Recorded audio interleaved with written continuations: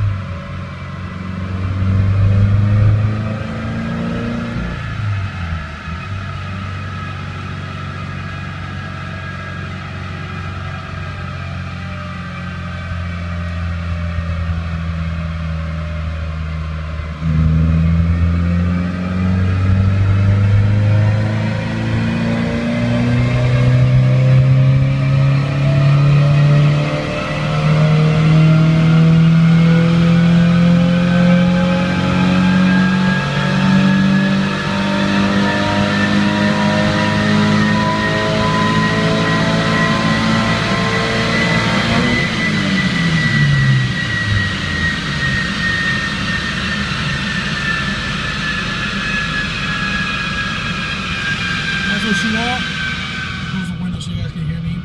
This car gave me a really hard time. It's a newer software. Let me just turn the log off. Gave me a little bit of a hard time, but we gotta figure it out. The logic in the software isn't, something that we're used to here. But yeah, it took me a day or two just to figure out what's going on with it. But it runs awesome though. You can see the air fuel is 14.6. It idles better than stock. I've raised the idle up from 650 to 800. And it idles awesome. It does exactly what it needs to do. Blip the throttle so you guys can see how nice the idle comes back. A lot of these Subarus, you'll blip the throttle, then it'll dip, come down, like there's an issue with the dashpot, and then it won't go back up. This will, I just give it a little blip and it comes right back. So it's fun to do. As far as the map switching, you have it right here in the stock and the cruise control stock. I don't know if you guys can see that, but yeah. Not just like the pref stuff, you can switch on the steering wheel. In this case, you switch to the stock. You can do it with these buttons here too. You can actually set it up with the buttons, which is also cool. But yeah, let's see how much this car made just now. Not cool. It made some pretty good power. Let's take a look.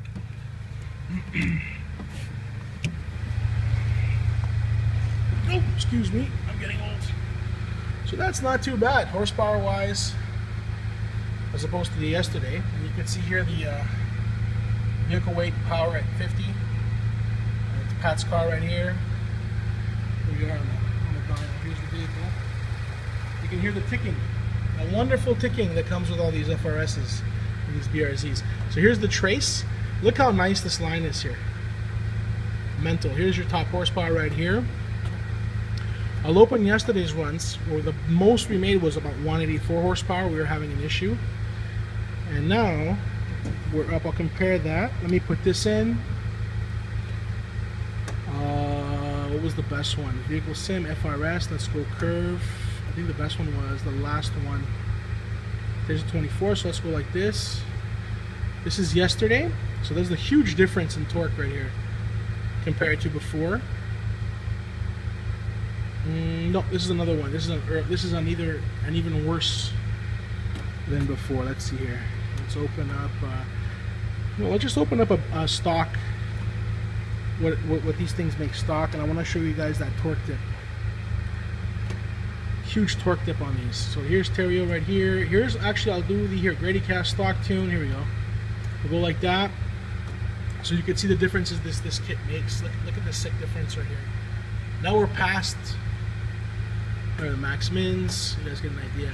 So you guys can actually see the difference in horsepower the kit makes, and here are the differences in torque. It's a really sweet kit, I gotta say. So yeah, gotta figure it out. We're making about 212 horsepower, and the max torque is in the neighborhood of 186, as opposed to stock, which is like in the say about 130. Let me see if I can find that tune from yesterday. YouTube, I think I got 10 minutes, so we have time for this. Okay, Pat. Let's go like this. Search. Let's go all test types. Let's go RPM.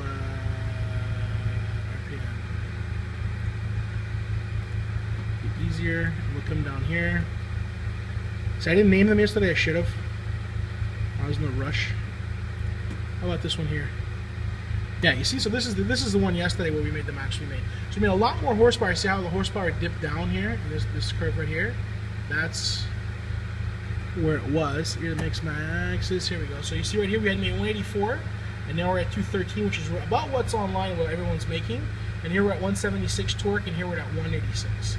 So we got it spot on, man. We fixed the issues from yesterday, and that what you guys saw online, what I put on the Facebook page. Let's name this here.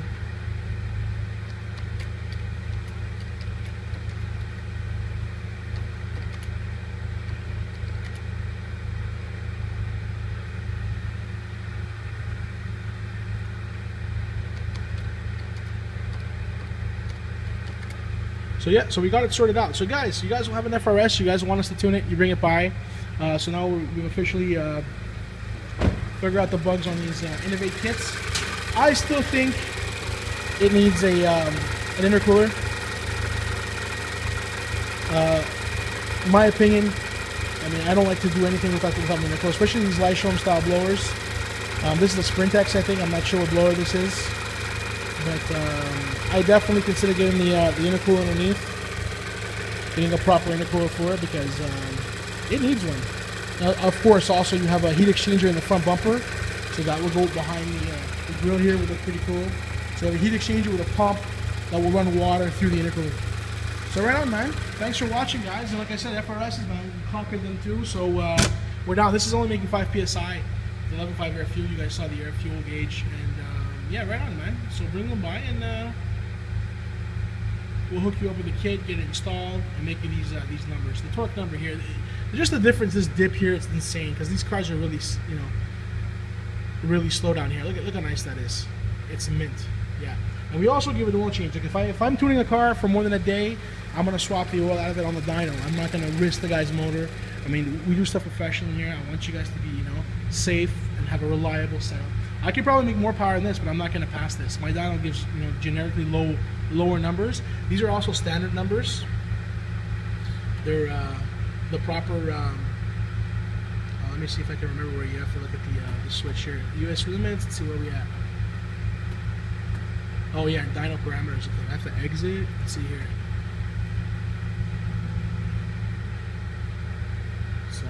Sorry. Dyno parameters. You should see it right here. So you see right here, we're using the SE corrections on the dyno. If I take this off, I should make between 4 and 6% more horsepower and torque. So don't be fooled. Make sure this is checked. So you're getting the standard of automotive engineers actual corrections for your dyno numbers. All right. So guys, come by and see us, man. We'll hook you up.